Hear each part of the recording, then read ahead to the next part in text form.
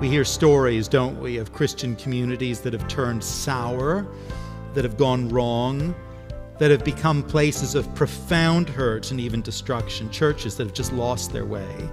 How can we be guarded and protected? How do we pursue health and flourishing? Welcome to Encounter the Truth with Jonathan Griffiths. I'm Steve Hiller, and glad you're with us today. And Jonathan, I'm glad we're going to be talking about this in today's broadcast, because there are a lot of people who have been hurt, even by the church, and they're wondering, now, what do we do, and how do I make sure that this sort of thing doesn't happen again? Well, it is a great sadness, and I think many of us will know stories, many will have had experiences of this. And of course, we, on one level, ought to be shocked when things within Christian community are not as they might be and not as God calls them to be. On another level, we shouldn't be totally surprised, because we're all still sinful and fallen people and in need of the grace of God and the help of the Lord by His Spirit.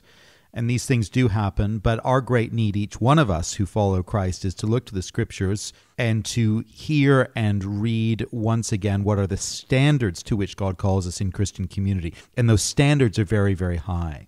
And as we read of them and learn of them, we then look to the Lord by His Spirit to help us to be and to do what we cannot be and cannot do on our own. But He does help us. And I think the great encouragement is when you see this working well, you see Christian community functioning in a healthy way, and you say, well, no human being, no group of people could produce community like this on their own without God doing something very special. And I don't know about you, Steve, but I have seen that kind of community at work imperfectly, but at the same time gloriously. Yeah. And it's a great evidence of the reality of the faith. Yeah, like you, I've seen that as well. And while it's imperfect, it is encouraging. And I hope that you're going to be encouraged today as you grab your Bible and join us in the book of Colossians. We're in chapter 3, and we continue the message, Putting on the New. Here is Jonathan.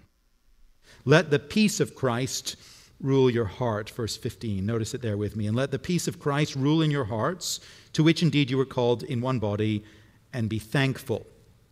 It's interesting here in a section where Paul is focused on relationships within the church that he should emphasize peace within our hearts. You see, I read the call, let the peace of Christ rule in your hearts, and I immediately think of my own personal concerns and the implications for me. If God gives me a deep sense of His peace, I'll sleep better, I'll be happier, and so on, which is no doubt true. But Paul is thinking here about the body of Christ. He makes that clear. He says so in verse 15. This peace is the thing to which we were called in one body. And so we are prompted, aren't we, to consider the nature of the connections here. And we don't have to ponder for too long before we gain insight. Now, here is something that I've observed, and maybe you have observed it too. When a person within a Christian family is causing waves and disruption, is picking fights even, is caustic or full of unjust criticism or something like that, and I'm afraid, of course, this sort of thing does happen in churches from time to time. When an individual is behaving like that, I've come to see over time that there is usually something else going on in their hearts. The presenting issue is rarely the underlying issue, the fundamental issue, the real issue. And the need is not actually to satisfy the immediate issue or complaint. The need is actually for God to do a deep work in this person's heart and to bring them to a place of real peace. But if the peace of Christ rules the heart, well, we're in a totally different place. Now, this is a different context, but just perhaps to drive home the point, if it's helpful, if you were to think of a leader in a nation who was a real warmonger, and I won't name names here, but history has provided us with some awful examples of this, as has contemporary news, really. But if you think of a ruler who is a brute and a bully, who stirs strife and conflict, and then imagine for a second how different a place the world would be if the peace of Christ ruled that particular heart. I mean, imagine it. The world would be transformed. Countless lives would be saved. I've often thought that in different times of conflict. If only this leader who is bent on war, if only this person knew the peace of Christ within, what a difference that would make. Now, the context, of course, is different, but we're thinking of the local church and interpersonal relationships within the church. But we see the truth that Paul is driving at. If the peace of Christ rules the heart of the individual, community relationships are transformed for good. But to fully grasp what Paul is talking about here, we need to consider the multiple dimensions of the peace of Christ. Foundationally, Jesus is the one who gives us objective peace with God. We think of Romans 5 and verse 1. We have peace with God through our Lord Jesus Christ. That's the essence of the gospel, of course, and it's the foundation of everything else. Having then been set at peace with our Maker and our Judge, the peace of Christ then allows us a subjective sense of inner peace, the kind of peace that lets us put our head on the pillow and sleep at night, knowing that despite all our worldly concerns, all our failures and all our sin, despite all those things and more, all is fundamentally well with us.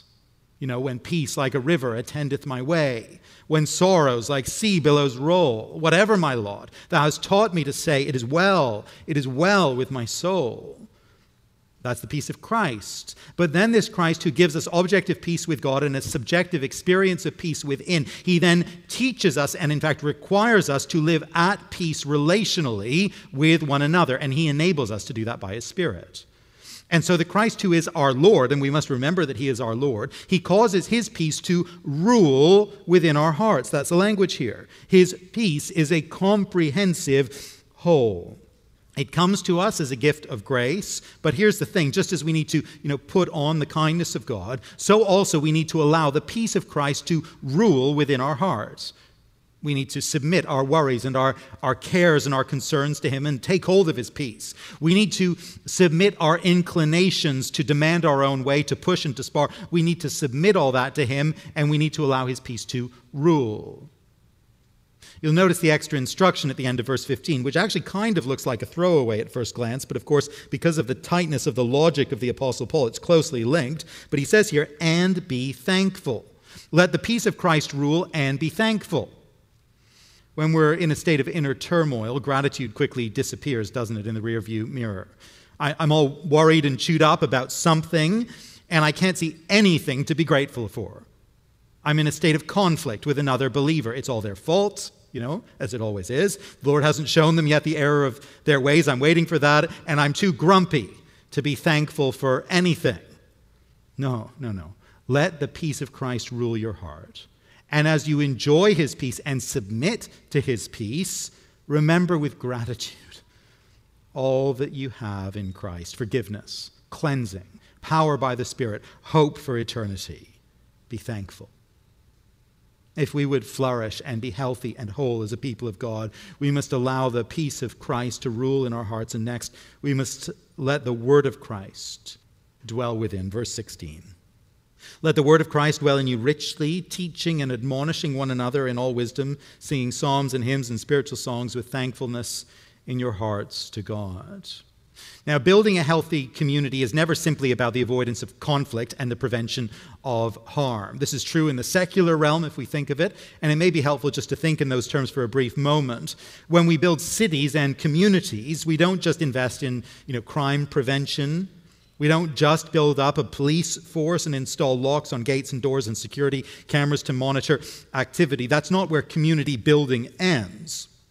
That is, if you like, a kind of precondition for building community in a fallen world. You need harm prevention measures in place, but community building goes way beyond that. It considers how to invest in people and how to help people flourish. It involves building schools and libraries and parks and centers for the arts and for recreation and so much more besides. When it comes to Christian community, when it comes to the church, Paul is not simply concerned with harm prevention, with maintaining peace, with healing conflict. Those things are preconditions for health and for flourishing, but they are not the end game. No, Paul wants us to see that a healthy Christian community is a place where each member is actively invested in the flourishing of others. And the means for this is not primarily through programs or through facilities. It's through each person individually and the whole church corporately being deeply invested in, you guessed it, the Word of God. It's about each individual and the church as a whole having the Word of Jesus Christ dwell in us richly. If you ever find yourself responsible for taking care of a swimming pool, if you're in that privileged position, you will know that one thing you need to do is to ensure that your sanitizer level is kept appropriately high. Chlorine, bromine, whatever it is, that's essential for health. You let that drop and then lots of people swim in the pool. Maybe a little rat gets in there and drowns. Maybe a family of frogs get sucked into the filter. And pretty soon, what do you have? You have a swamp. It's deeply unpleasant.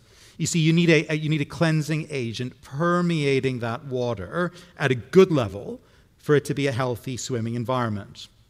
If you are a farmer growing crops in your fields, one thing you know you need to do, one responsibility you have, is to ensure that you have a rich mixture of fertilizer permeating your soil, if anything's going to grow there. You need to keep the nutrient levels nice and high, or you're going to have a measly, unhealthy crop at the end of the season. The Word of God is an agent that both cleanses and nourishes the people of God. It is both sanitizer and fertilizer for the heart. And if we are to be a healthy community, a healthy church, a people who are fighting sin, growing in grace, here's what we need. We need the Word of God to be dwelling richly within us. We need to keep ourselves saturated with the Word. We need to keep the levels up all the time. Go back to chlorine just for a moment. You know, one of the things about it is that it's actually a daily thing, a daily responsibility to monitor the levels. You let it go for 2, 3, 4 days, and you've got murky water, you've got algae, you've got trouble brewing. It takes a while to get it back. We need to be topping up with the Word of God regularly from multiple angles. I referred to this actually last time, but here it is again. Let me say it again. Here's what we need to give attention to: our own personal Bible reading, family Bible reading, our study of the Scriptures with others, hearing the preaching of the Word of God, benefiting from music that edifies us, every single input we can get so that our lives are saturated with the Word of God. But having the Word dwell in us richly, it enables us to minister the Word then to one another. And what results here is a kind of virtuous cycle. Notice what we are to do. This is all of us. No one escapes. Middle of verse 16, we are to be teaching and admonishing one another in all wisdom. Just let that sink in for a moment. All of us within the church family, each saved person, each believer within the fellowship, we are to be engaged in the ministry of the Word to one another, taking opportunities to teach and apply the Word, even to admonish from the Word, to speak the Word of God into the lives of brothers and sisters around us. We are to do that in formal ways, and we are to do that in informal ways as we have opportunity. And this ranges right from teaching a Bible class or a Sunday school class to leading a midweek small group, to sending a note of encouragement to another believer that is grounded in Scripture, to giving a quick phone call during a time of difficulty, and simply speaking gospel truth to a brother or a sister who needs to hear it. You're listening to Encounter the Truth with Jonathan Griffiths, a message called Putting on the New, part of our series Walking Worthy. And we'll get back to our look at Colossians chapter 3 in just a moment. Well, maybe you've wondered if you can trust the Bible. You've maybe read the first 4 books of the Bible, Matthew, Mark, Luke, John. You've seen some differences between those Gospels, and you've wondered, well, because there's differences, can I trust them? New Testament scholar Peter Williams looks at those different accounts of the same events in the Gospels. Then he also looks at non-Christian sources and how those 4 Gospels reflect the cultural context of their day. And after doing that and more, he's showing how, whether you're a skeptic or a scholar, you can find powerful arguments for trusting the Gospels. We'd love to send you a copy of his book, Can We Trust the Gospels? As our way of saying thank you for your financial support. You can give online at encounterthetruth.org, or when you call us at 1-833-99-TRUTH. Again, the website is encounterthetruth.org, and our phone number is 1-833-998-7884. Well, let's get back to the message. Again, here is Jonathan. And then notice how else our lives are to overflow with the Word. It's been referenced already, singing psalms and hymns and spiritual songs with thankfulness in your hearts to God. Here is another aspect of our ministry of the Word. When we get together on a Sunday and we sing, we are meant to be singing from an overflow of the Word of God that dwells within us and among us. We are to be singing gospel truth. We are to be singing Bible truth. Our singing is an overflow of the Word. It's an expression of the Word. Now, this is actually huge. There's a whole theology of corporate worship here, and we're not going to unpack it all. But it says to us, doesn't it, that what we sing on Sunday must be an expression of Bible truth. It must be a form of the ministry of the Word. And that's what we aim for. That's what we're shooting for here. We do our best to choose songs that express truth faithfully from the Word of God, and that cause that truth then to dwell within our hearts as we go from here. And this is just interesting. In a way, it's a side note, but I'll just notice it. Just notice where our singing is directed. I think it's fair to say that there are two directions of focus here. Our singing is linked together with our teaching and admonishing of one another. So there's a horizontal focus where we sing to benefit one another, to minister truth to one another. But we are also singing, Paul shows us, with our hearts lifted to the Lord in thankfulness, with thankfulness in your hearts to God. And so there is this vertical dimension as well. We sing to one another and we sing to the Lord. There we go, 30-second theology of corporate worship. But that is so rich, isn't it? There's so much there. I mentioned a moment ago that there is a virtuous cycle in all this. And what I mean by that is this: as God's word dwells in us richly, as we are saturated with the word, we are able to minister, to teach, to speak, to admonish, to sing. We are able to minister the word to one another. And as we do so, guess what happens? The word dwells more and more richly within us and among us. And friends, this is a picture of healthy Christian community. This is at the heart of what it means and looks like to be a wholesome, flourishing church. And within all this, we all have a part to play. Individually, we need to saturate our lives with the Word of God. How's that going? How's it going? What other entry points and inputs could you put in place in your life to get more of the Word into your heart and into your mind?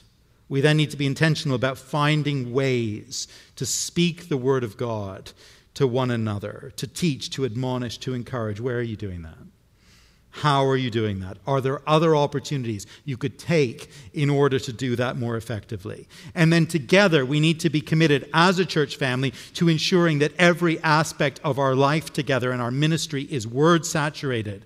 Every ministry function, every event, we try to fill it with the Word of God. We seek to ensure that our ministry is word-driven so that the Word of Christ will dwell in us richly as a church family. And together we need to keep that commitment. We need to hold one another to account on that and guard that focus. I'll tell you, it is so easy in a busy church just to get distracted with activity for activity's sake and then to lose the focus. But here's the way of flourishing and of health. Let the Word of Christ dwell in you richly. Fourthly and finally, just as we close, if we would be a healthy community, a flourishing church, here's what we must do. Do all things in the name of Christ, verse 17. And whatever you do in word or deed, do everything in the name of the Lord Jesus, giving thanks to God the Father through him. We have various companies and representatives who come to our home to do work on behalf of their company. The gas company sends their rep to read our meter and occasionally to perform some maintenance or repairs. The rep comes in a gas company car wearing a uniform and a name badge. He or she reads the meter, conducts the maintenance, and then leaves. Similarly, the hydroelectric company, they come, they check the meter, maybe they do a locate on an underground cable or something else, and then they leave. We have a company that fertilizes the lawn and sprays for weeds. You might not notice it for looking at our lawn, but they do come. Company truck, uniform, they arrive, they spray, they put a little sign on the lawn, we receive a large bill, they leave. Now, if the gas company guy came and offered to spray the lawn, or the weed guy came and delivered a pizza, or the electric guy came and offered to clear our gutters, our eavesdropping, we'd look at the company car, we'd look at the uniform, the badge, and we'd wonder what on earth they were thinking of. What are you doing? You represent a particular company. You come under a particular name, and there is a limited range of appropriate activity that you can conduct under that name. Paul is making a very simple but important point in verse 17.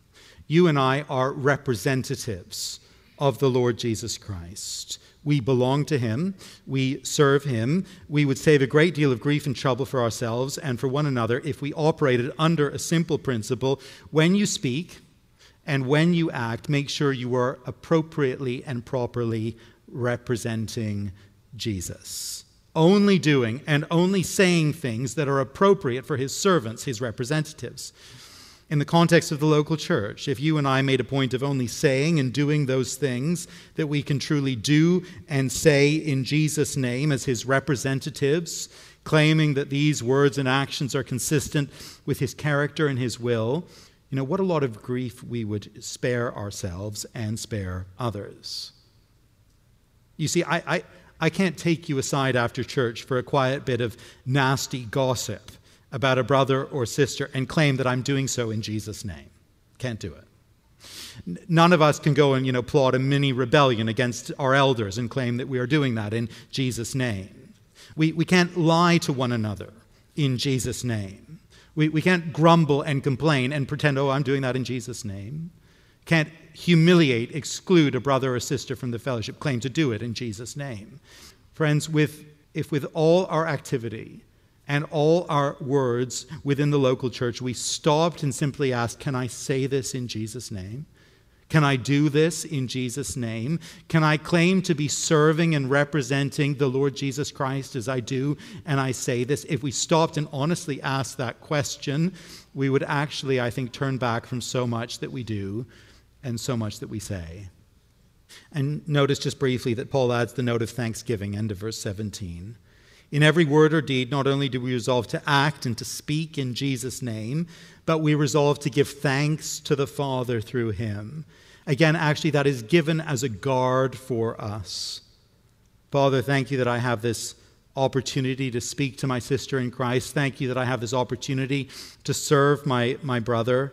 Now, if I'm actually in my heart of hearts intending to slander or undermine or serve my own interests, I'm stopped short at that point. I can't thank the Father for that opportunity. The tone and the tenor of it is wrong. The Father hasn't given me this to do as a servant of Jesus. I can't do this thing as an overflow of my gratitude to the Lord. No, clearly I need to hold back. I need to repent. I need to change course. We hear stories, don't we, of Christian communities that have turned sour, that have gone wrong, that have become places of profound hurt and even destruction, churches that have just lost their way. How can we be guarded and protected? How do we pursue health and flourishing? Here are the 4 things that we can do, 4 things we must do, 4 things we must pursue with the help that only Jesus, by his Spirit, can provide. Put on love. Put on love for others. Let our hearts be ruled by the peace of Jesus Christ. Let his word dwell richly in our lives and in our fellowship together. Do all things in Jesus' name, giving thanks to the Father through him. Jonathan Griffiths here in Encounter the Truth, and our message, Putting on the New, part of our series, Walking Worthy. And if you've missed any part of today's broadcast or previous broadcast in the series, come and listen online at encounterthetruth.org. While you're there, I hope you'll check out our weekly e-devotional, our links to social media, and sign up for the newsletter. That's all at encounterthetruth.org. Well, Jonathan, for years now, we have had people attacking the Gospels, sometimes trying to figure out things that they say are conflicting accounts in various Gospels, and even groups of scholars who have got together and said, well, we're not so sure about this or we're not so sure about that. And I know you've got a friend from the UK who has written a book entitled, Can We Trust the Gospels? It's written by Peter Williams. And Jonathan, what argument is Peter making in this book?